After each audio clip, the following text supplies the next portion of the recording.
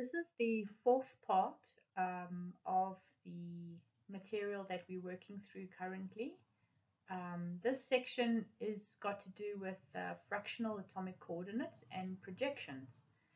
Well, what exactly are these fractional atomic coordinates? Fractional atomic coordinates, they describe the position of atoms in the unit cell, and it's generally expressed as a fraction of the length of the side of the unit cell. So for example, we can have an atom that's positioned at the origin at position 0, 0, 0. Now remember, I've explained to you before that you are used to using a Cartesian set of coordinates, which is x, y, and z. But for unit cells, we often use the crystallographic coordinate system, which implies that the x-axis is labeled A, the y-axis is labeled B, and the c-axis is labeled Z. Okay, so we need to know where to position certain atoms, and the crystallographic coordinate system and crystallographic axes are way more easier to understand and to use. So in a sense, we're going to learn how to draw fractional coordinates, represent them, and also look at different projections. Okay, so for example, with fractional coordinates, I may want to know what is the position of this particular atom, okay, or even the one in the center. Now we know that this is a body-centered cubic structure that you can see, and we know that this atom here sits on a special position, which I'll explain shortly. Now, other times we want to show a specific view down a certain unit cell axis. This is called a projection. Okay, so a projection is the view that we look down the unit cell axis, one of them, any one of them, it doesn't matter which one. In a cubic structure, it doesn't matter which one we look down, because remember that each of the sides of the cube are all the same length. So we can pick any one of the axes to look down, and it will be identical for the other two axes. Okay, so with a projection, we're going to view the unit cell down one axis and then describe the positions of the atoms that is relative to the projection plane. And if two atoms lie on top of one another, then both coordinates are given in brackets. Alright, so let's look at fractional coordinates first on this slide, where I want to look at this atom here in the center. Excuse me. Okay, so if we start on this diagram on the right hand side here, then we start at the origin, which is at the position 0, and we walk half the distance along the a-axis to this position there. Then we walk half the distance along the b-axis to this position there, and then we walk half the position in the z-axis to that position there, and we are in the center of the unit cell. This position of this atom in the center of the unit cell has the fractional coordinates half, half, a half, which means that we have gone a half in the A direction, a half in the B direction, and a half in the Z direction.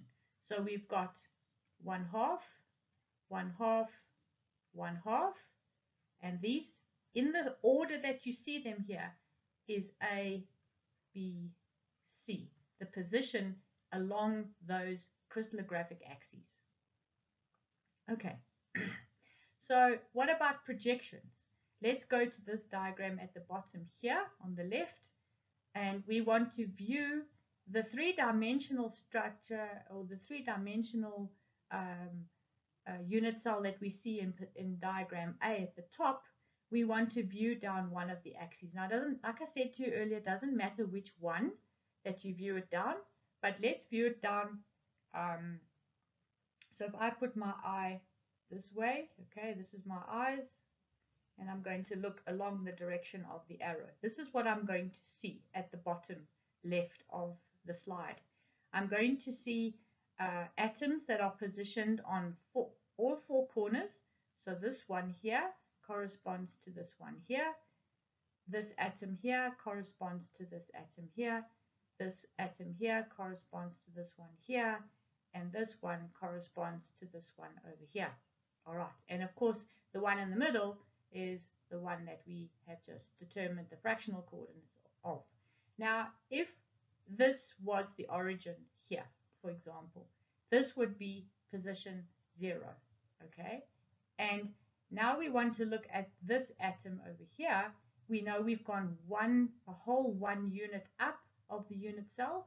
So therefore, this atom that I've just drawn here with a very thick cross corresponds to this atom here. And that has position 0 and 1. 0 and 1. So there's an atom at position 0, and there's also an atom at position 1.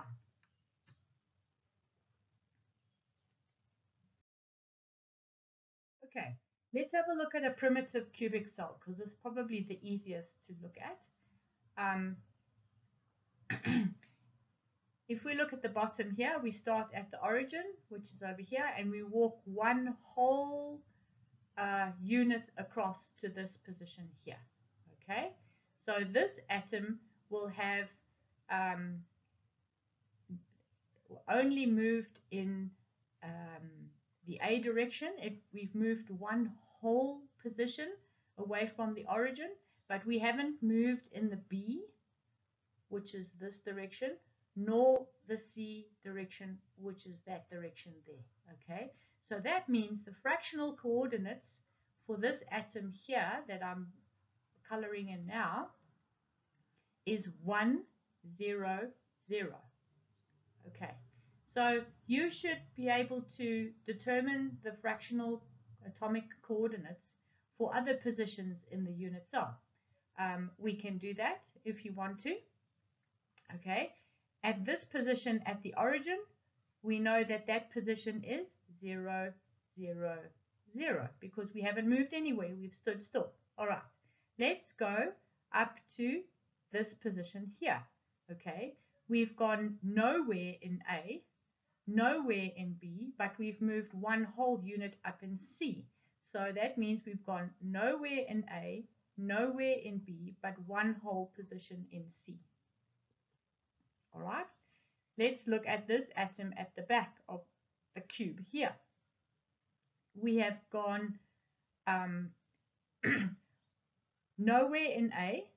We're still no movement to the right. We've moved one whole position in B, and we've gone nowhere in C. So this one's fractional coordinates is 0, 1, 0. Okay.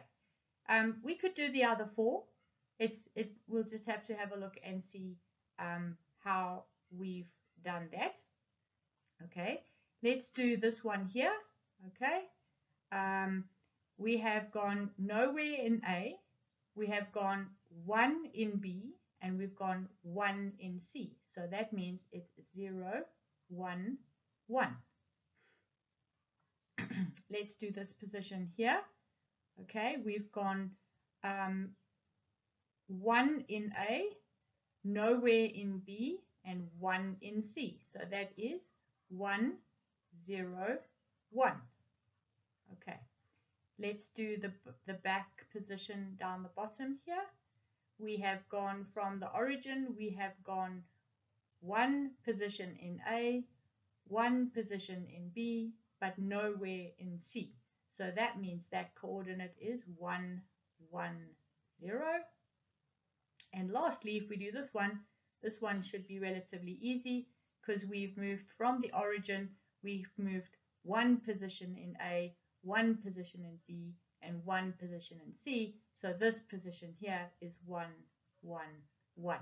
Now guys, don't learn this, okay? Don't learn it by memory, work it out, okay? So if I give you a cube in the assessment and I tell you to give me the fractional coordinate positions, then you need to work it out. Start at the origin, okay, and pretend that you are able to walk in a specific direction. okay, and then you walk in that direction and you see whether you've moved in all three directions or only two directions or in no direction whatsoever. Okay, so that's how we work out fractional atomic coordinates. If we wanted to do a projection, so say for example I wanted to look at this face, okay, this cubic face, and I wanted to tell the positions of the atoms, okay, I would put my eye like this and I'm looking into the face. What do I see? I see four atoms, okay, along that face. So I see 1, 2, 3, and 4.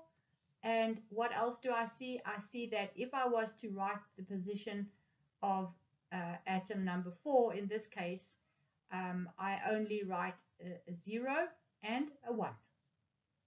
Okay, so that's how we look at projection. Projection, remember, just means that it is looking at a specific face with two crystallographic axes down one of the planes.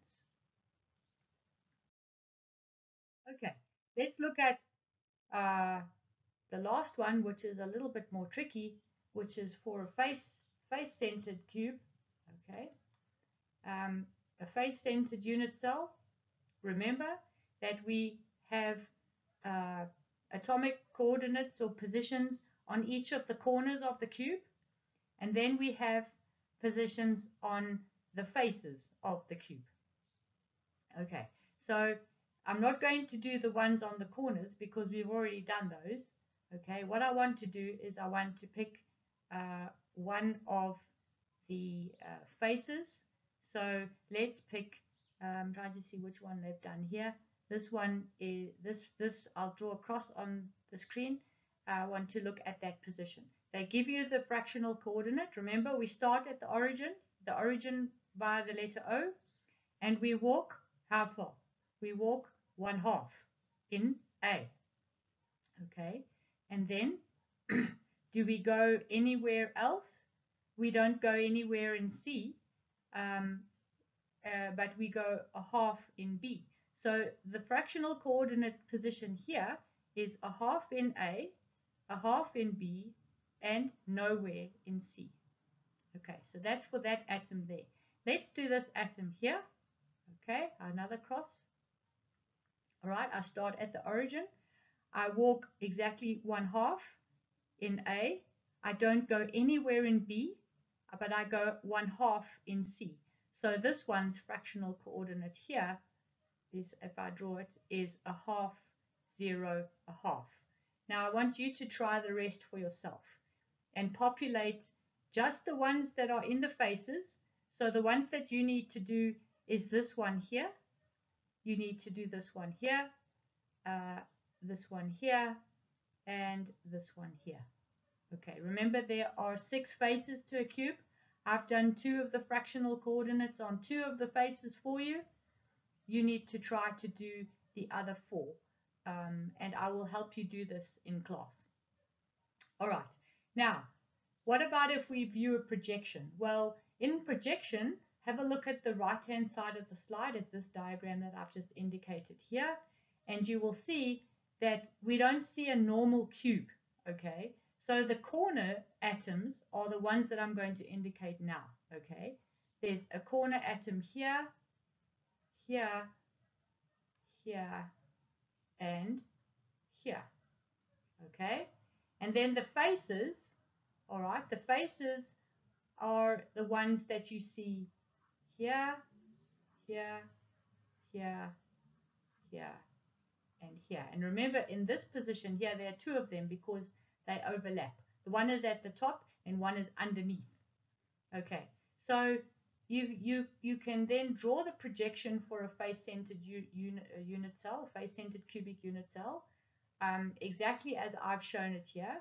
It doesn't look like an ordinary projection that you would see because we're taking into account the fact that the atoms positioned on the faces are the ones that I have circled. I have posted under Unit 3 a very helpful video. So go to Blackboard and go to Unit 3 and scroll down to the bottom. There's roughly a 6-minute video there of a very good description of fractional coordinates for you.